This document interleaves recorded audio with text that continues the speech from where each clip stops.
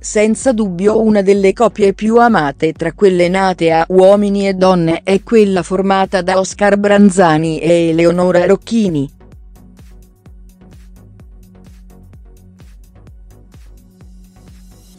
I due si sono incontrati durante il percorso da tronista del napoletano, creando fin da subito un rapporto speciale.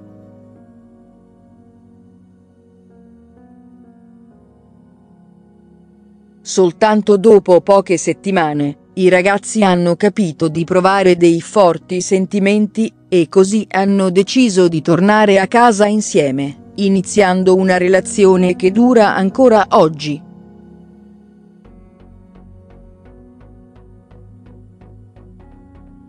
Oscar ed Eleonora infatti si dividono continuamente fra Firenze, città natale dell'ex corteggiatrice, Napoli, città degli affetti del tronista, e Milano, città che interessa l'ambito lavorativo del fashion blogger, imprenditore nonché direttore creativo della linea di bikini Soltanto Rocchini.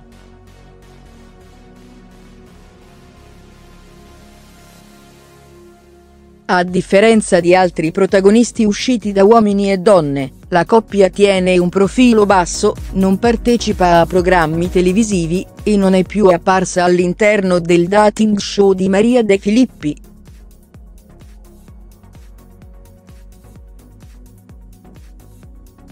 Qualche mese fa Branzani aveva ricordato il primo incontro con Eleonora.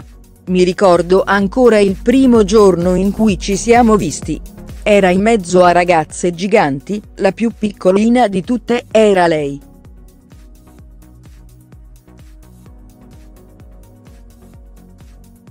Aveva degli occhi che brillavano, volevo conoscerla già da lì.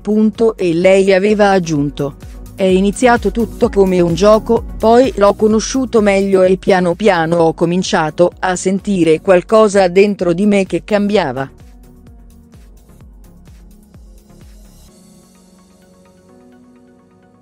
Inizialmente pensavo di non poter stare con una persona come lui fuori dalla trasmissione, invece Oscar mi ha aiutata ad abbattere i limiti e i pregiudizi.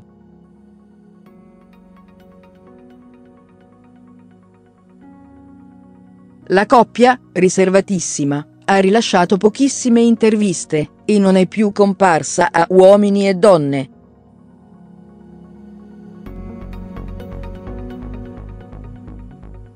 Ma qual è il motivo? Su Instagram, una fan ha chiesto spiegazioni a Raffaella Mennoia, storica autrice della trasmissione, proprio in merito alla mancata presenza negli studi di UED, a differenza di altre coppie che tornano spesso per raccontare la propria esperienza.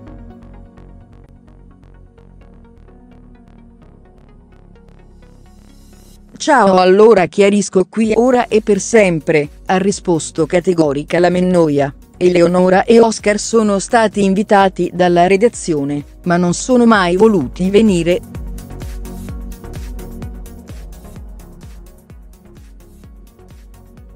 Immagino per vivere la loro storia lontana dalla TV, ok? Chiuse virgolette.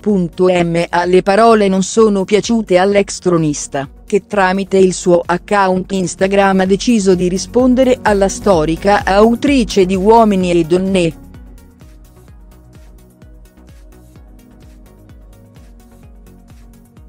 Ciao Raffaella, spero stai bene.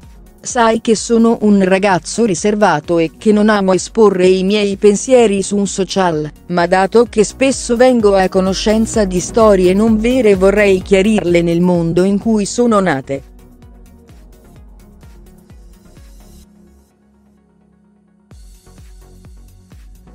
Qui mi hai dato l'opportunità di conoscere la donna della porta accanto che ho sempre sognato, quella che poteva darmi la felicità e la serenità che mi manca qua.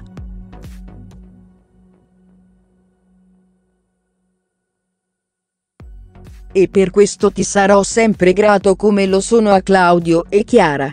Però non mi piace quando lasciate pensare ai vostri lettori e ai vostri followers che io, ed Eleonora abbiamo rifiutato di venire in puntata?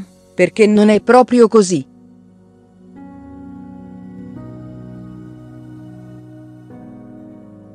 Io ho solamente rifiutato di fare una caccia al tesoro per Roma con persone che a parer mio non c'entrano nulla con la mia persona. Ti ho sempre detto, come anche a Claudio, che qualora volessi invitare me e Eleonora per parlare semplicemente di come si fosse evoluta la nostra vita fuori dal programma, avremmo accettato senza nemmeno un punto di domanda.